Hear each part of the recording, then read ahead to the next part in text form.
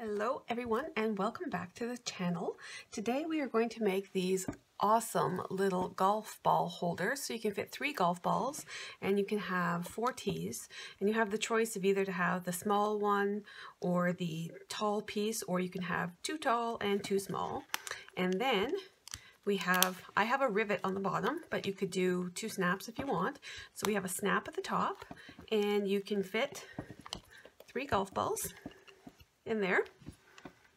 Okay, and then for the option for the back, let me just close that, we have a tab here that you can put on it, or you have a longer kind of tab piece. You can put the ring on the top, and then you can use this as a belt loop if you want it.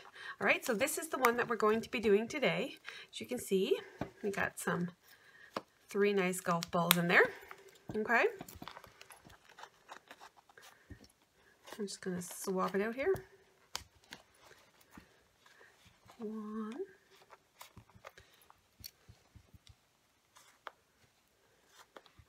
Yeah, now see how fantastic is that? All right, I hope you join me and come along, and I hope you're going to try making some of these little golf ball holders.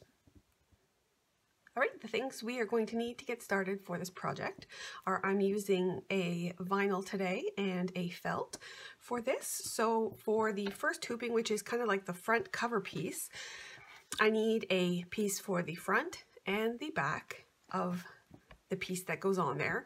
And then the part to hold in the tees, I need a couple of little extra pieces of the vinyl, which is what I'm using. And I have a mark showing the half. Here we go, showing it divided in half. That's going to help lining it up. And then for the other hooping, for the main part, we're going to need a piece of vinyl for that and a piece of felt for the underlining part. And then for the either tab part or a longer handle, you're going to need also a piece for that and a piece for the lining. And then for mine, I like to use rivets. So there's quite a few rivets here, and depending on the thickness of your vinyl, so I'm using a double cap because it has 2 caps rivet, 9mm diameter, and I lost it. Here it is.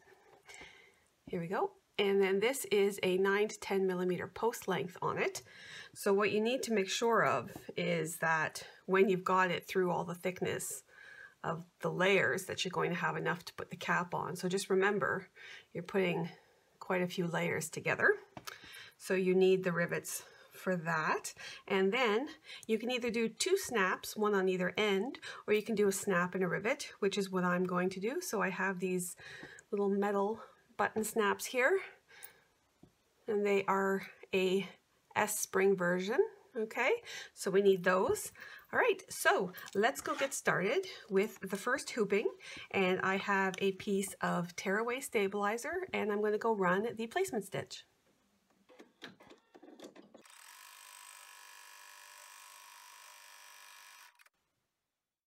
There we have it.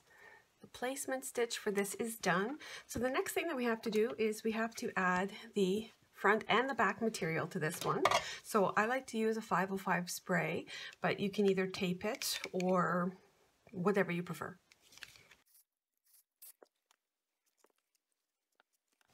Okay, and so the next thing that we have to do is now we have to take it back to the machine and run the finished stitching that's going to hold these 2 together.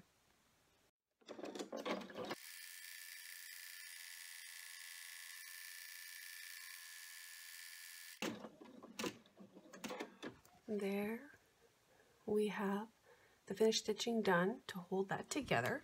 Now the next thing that we're going to be doing is we're going to be running the placement stitch to hold the tea stuff in place. So what's going to happen is it's going to run the 3 placement stitches on either side, and then we're going to go back and put this down, run 1 stitch, and then we're going to use this tea as a way to do that on top of the stitching. Or if you don't have a tea, you could use something like a knitting needle. It's a little bit thicker, but you can find something that you could use, or I will have the measurements in the pattern that would be acceptable for that. So the first thing that we're going to do is we're going to run the placement stitch, and then we'll be back to start adding the pieces for the tea holder.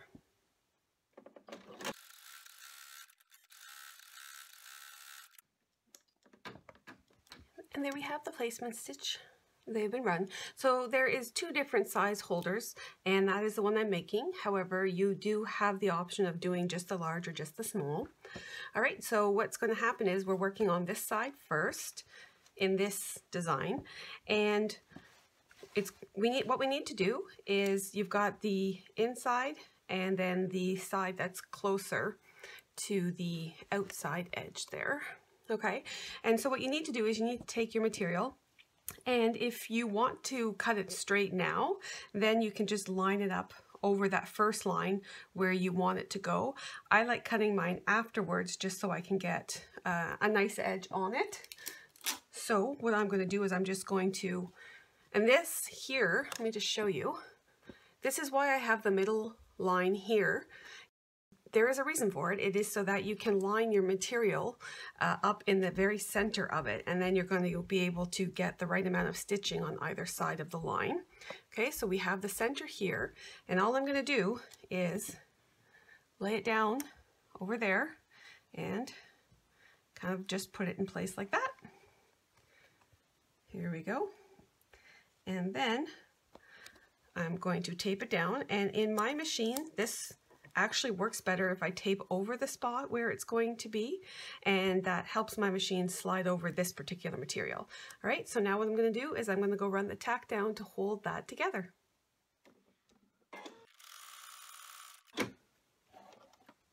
And there I have the stitching to hold that in place, so just take the tape off. All right, and so the next thing we have to do, so the next stitch that's going to run is this one here, and you can measure on the back and kind of line it up if you like, but I just prefer to use the T. I just find it a little bit easier. So what I do is I just kind of snug the T in there, I pull it out, and then I just put a piece of tape, again, over the whole place where the stitching will be.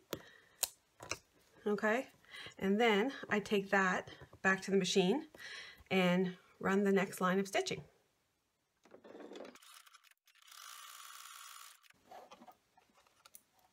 And that one is done, and so just take the tape off of that one.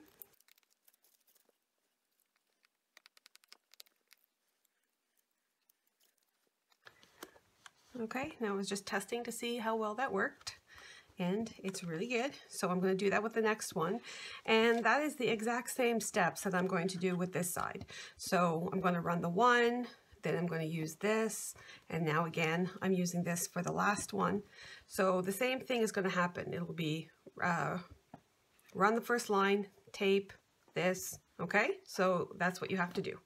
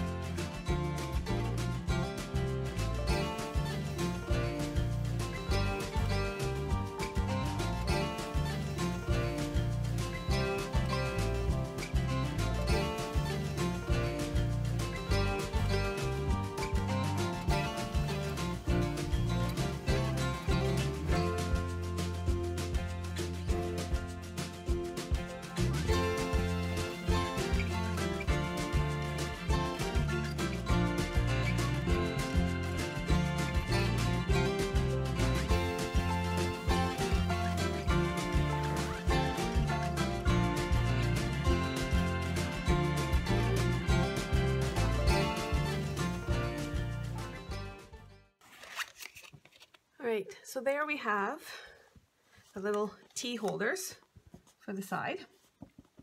Alright, and so now I like to cut off the little excess on either edge. So the first one on this side you might have lined up nice, and you might be fine with it, but I like to put a little bit more and then cut it back a little. So what I do to cut, I actually just use, you could use applique scissors if you wanted to, but what I do is I just use a little piece of cardboard that I keep for materials and stuff, and I just fold it in half so I have a double layer, and then I just slide it under that, figure out exactly where I want it, and don't leave it too short because you're going to be sticking things in it. You want to make sure that it has a little bit of support, and then I use an X-Acto knife and just cut that off. All right, so I just do that on all the sides.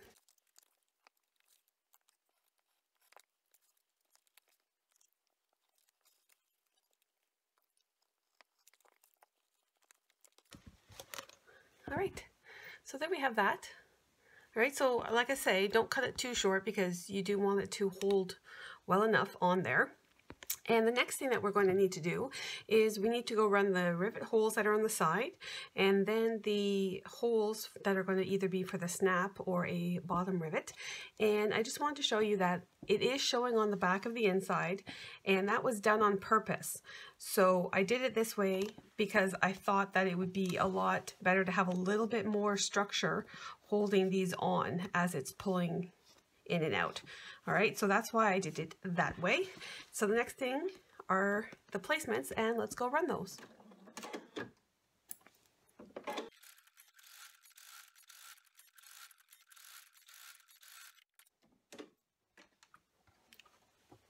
There we have the finished front piece.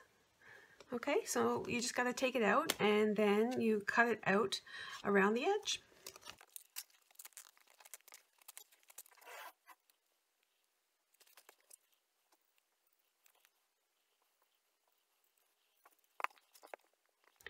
And there we have our piece. Okay, so it's going to be sitting on the other part of the holder like this. And so if you want to cut off a little bit of the top and the bottom, you can go ahead and do that as well. I think I will go do that. All right, so I'm going to be coming back with, after I do that, I'm going to be coming back with the hoop number 2, the main part.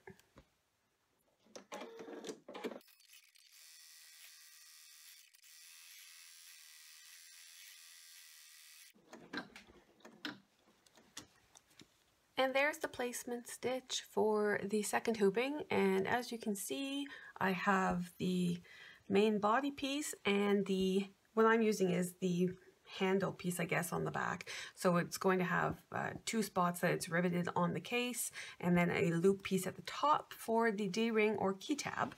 All right, and this really is like the easiest part of it. All you're going to do for this is you're going to be putting the front pieces on, and then we're going to be turning it over and putting the back pieces on.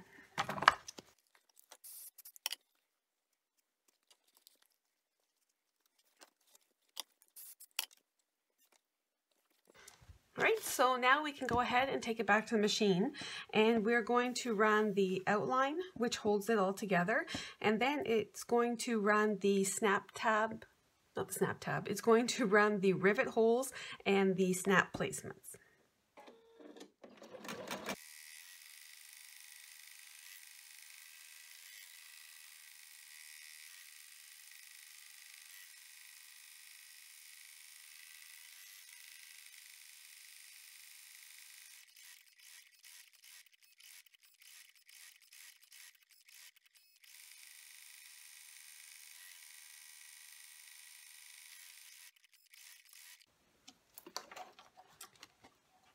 And there we have it. It is done. See how quick and easy that one is? See there. All right, so the next thing that we have to do is we have to cut this out.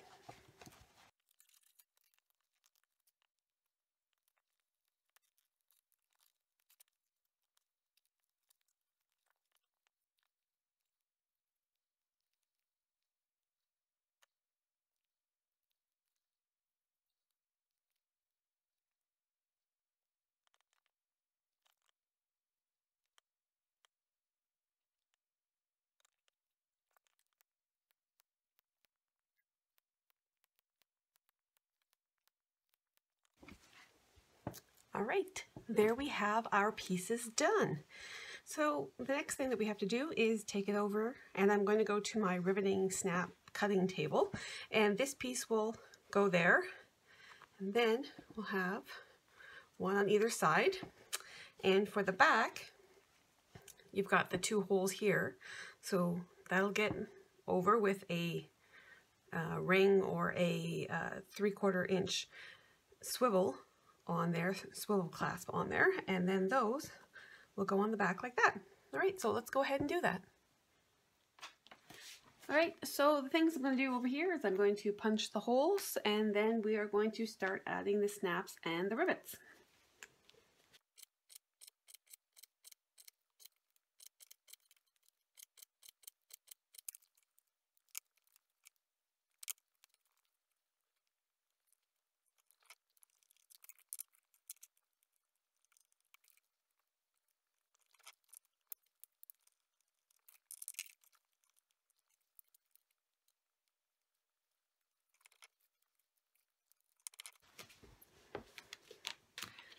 All right, so what I've done is I've added the key loop ring here with the longer piece that you can use as a belt loop onto the back, and I have added the snap on the front and on the front of this. All right, and so the next thing that we need to do is we need to start adding the rivets to the side. And all you do is you take the side of it and you lay this piece over top, all right, and then you put the rivets through on the one side, and then you're going to do the same on the other side.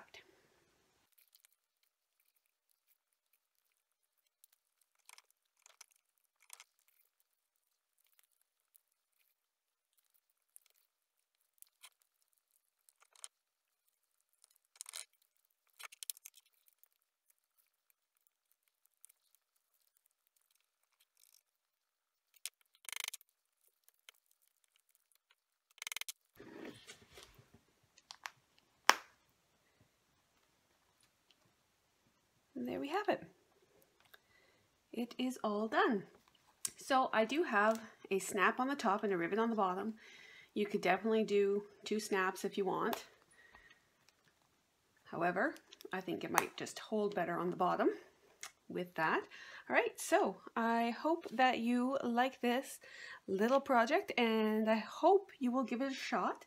So thank you for watching, and if you haven't yet, please subscribe, and if you can and like the video, please give me a thumbs up, and have a wonderful day.